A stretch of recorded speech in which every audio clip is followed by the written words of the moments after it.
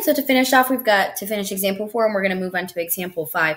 But we were where we were. We had already processed all of this. We had figured out that initial, and now we're already on our second end. So we're right here at my y, but we're trying to figure out this little gap right here. So to figure that out, we need to evaluate. Okay, we need to evaluate f prime at my x1 value. And so real quick, the first one was a little bit easier, but real quick, I want you to recognize that that is actually y, because they gave us this information right here.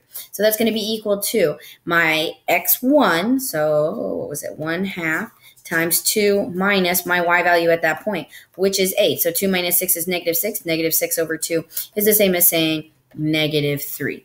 So then we finish off our question one last time. Y2 is equal to the previous y, 8, plus my slope, -3, times my, oh goodness, have I been failing to do my change step this whole time? Yes, I have, or at least that last time. So that's all I did. Okay, so we're only a little bit behind. No, not this whole time. My bad. So -3 is the slope, but that's not quite everything we've got for this y3. And I'm going to go back and double check our work real quick because now I'm a little confused on my own work here. So y1 would be equal to my initial plus my slope, and we know that that slope is, okay, so that's why we didn't worry about it, because the slope canceled out. Okay, so I'm not a crazy person. I mean, a little bit crazy. Let's go ahead and move on to our last one. Y3 is equal to the previous y, x, plus that slope, -3, times your step size, which is 1/2. We actually do need it for this one. And so that's going to become 8 minus 3/2, which is the same as seeing this as 16 over 2 minus 3/2, which is the same as seeing it as positive 13/2. And so there we have it. There's our end estimate. So we would write f of 1 as approximately 13/2. Now, our final example I really enjoy because this is a little bit closer to kind of an AP style. Now, there's lots of AP questions regarding Euler's method. However, them choosing to, instead of giving you that initial y value, giving you an x and saying, here's the actual approximation. So now you're working backwards, right? That's in essence what they're telling you. That's pretty common on AP exams.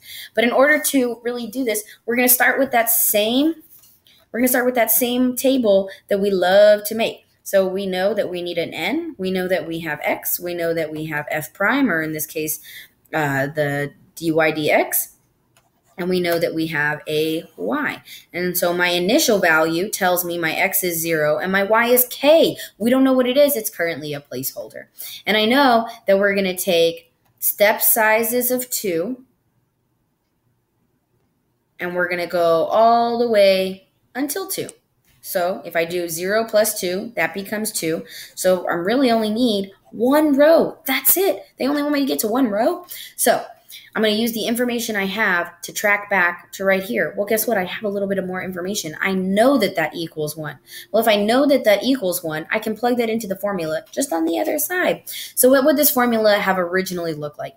This formula right here would have said y of 1 is equal to y naught plus your slope at x naught, right, times your change step, which is your delta x, which is your 2. So my initial y value is k. So we can go ahead and put a k right there, plus my initial slope. Well, we're not quite there yet. We need to pause for a moment and figure that one out.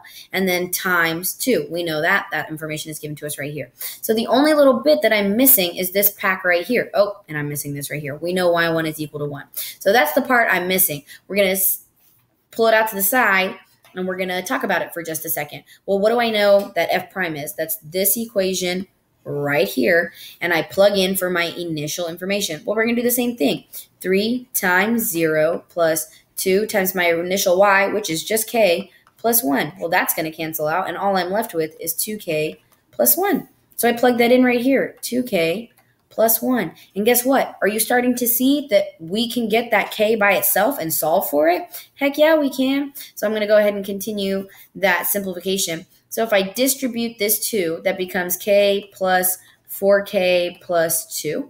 So I can combine these, and that becomes 1 equals 5k plus 2. I'm going to get that 2 to the other side, and that becomes negative 1/5 equals k.